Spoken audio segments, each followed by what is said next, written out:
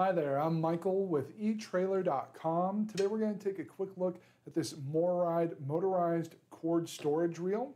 This storage reel is going to be a really easy and convenient way to keep all of your RV's power cords rolled up and stored away. So rather than having to lug them around yourself, dealing with a big wadded mess, this is going to keep that all organized, and it's going to be very easy for you to reel in, unlike the manual reels that you have to do, put a lot of elbow grease into. This is going to be powered, so it's going to do all that work for you. This is going to store up to 30 feet of RV power cords, whether they're 30 amp or 50 amp. Now those power cords are sold separately, but I do happen to have a 50 amp cable here to demonstrate. This is a 25-foot long cable. So you can see we can put it right through the center there, and then I'm going to pull it off to the left side. We've got this toggle switch up here on the top that's going to allow us to retract or extend out.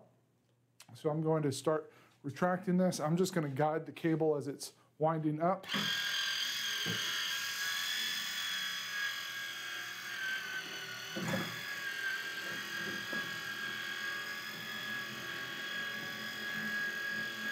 So you can see how easy that is. I'm not going to do the whole cable here, but you can see how that is just very easily pulling that in. I don't have to work very hard at all to just align where that cable is going to be. This rocker switch will also allow us to extend that cable out, or we also have this T handle here that's going to allow us to very easily undo that so that we can free spool the cable out. As you saw there, it did come out quite a bit, but if you had the whole thing rolled up and you were to release the gears with that side assembly, you wouldn't have to worry about that. It would only pull out at the pace that you want it to. So this is going to be very easy to get installed. It does come with these screws so that you can mount it. You can mount this in just about any orientation. You can put it on the floor, upright like we have here. You can mount it from the ceiling, upside down orientation. You could even mount it horizontally like so.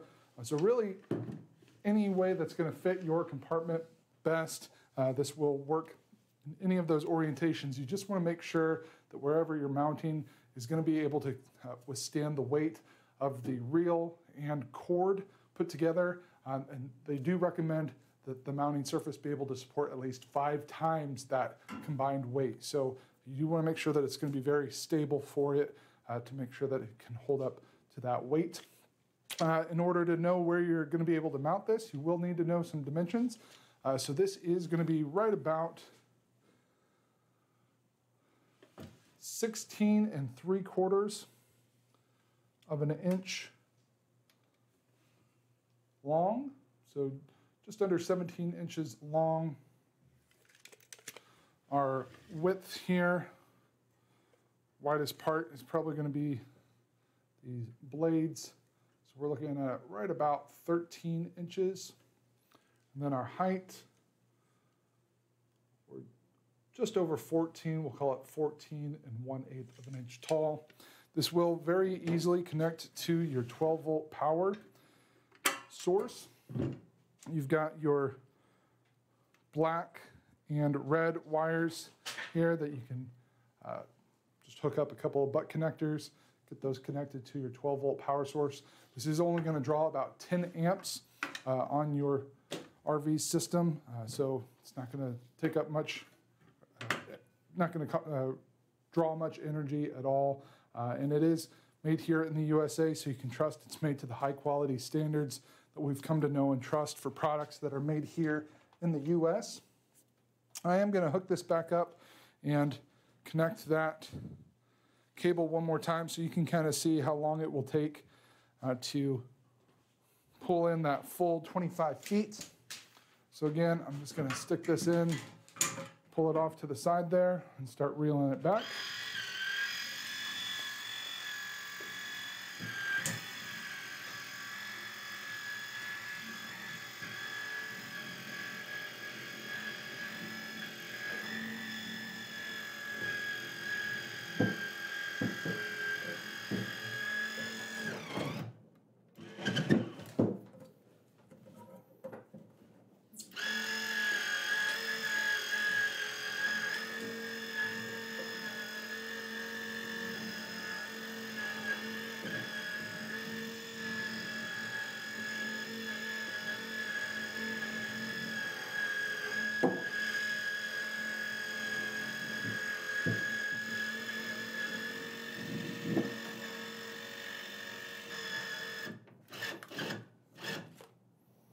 So that's going to allow us to get that full 25-foot long 50 amp cord put in place here. I could extend it back out, or I can easily pull on that T handle there. As you can see, that's going to allow it to free spin so I can pull out whatever length I need.